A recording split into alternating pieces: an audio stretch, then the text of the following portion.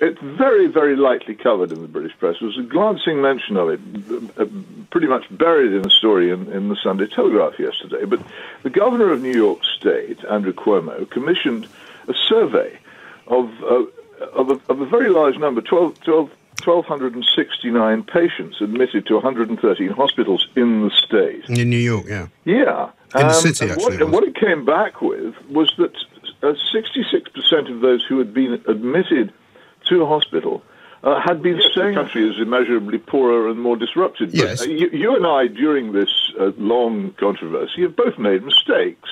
And on both occasions, what we did was we owned up and said, sorry, I was wrong about that.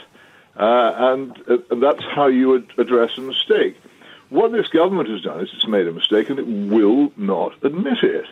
And because it won't admit it, then we're faced with this ludicrous thing. One of the key areas of this is what's happening in the schools. The teachers are turning around and saying, you say this disease is incredibly dangerous and that people can die from it in large numbers, and therefore, how can you then tell us to go back into schools where it will be spread?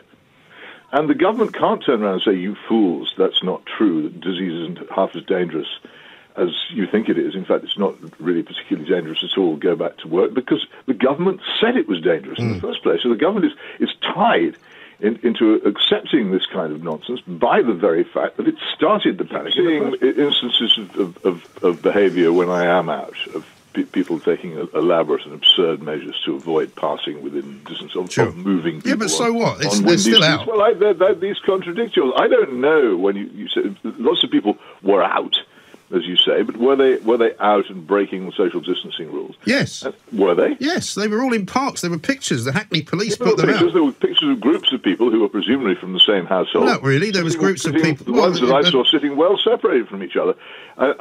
Whenever I see people in parks, that's what I see.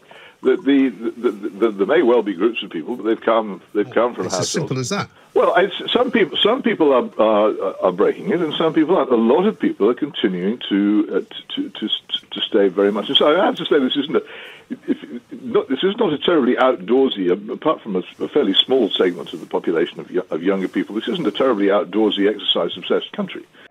When